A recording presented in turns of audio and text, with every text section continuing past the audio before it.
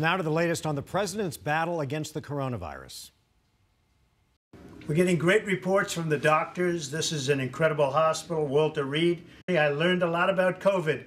I learned it by really going to school. This is the real school. This isn't the let's read the book school. And I get it, and I understand it.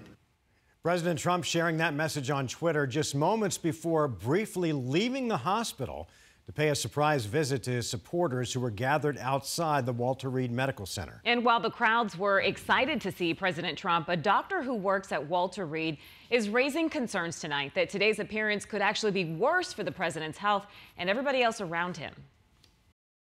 The idea that this would be cleared without any medical indication is absurd. Masks or no masks, being inside a vehicle that is hermetically sealed circulates virus inside and potentially puts people at risk. The president's medical team says that he is improving and could leave the hospital as soon as tomorrow. Before President Trump was diagnosed with COVID, he planned to visit Tucson tomorrow for a campaign event and then head to Flagstaff on Tuesday. Both events were postponed, but the November election is still on top of everyone's mind. Your vote could decide if Arizona remains red or turns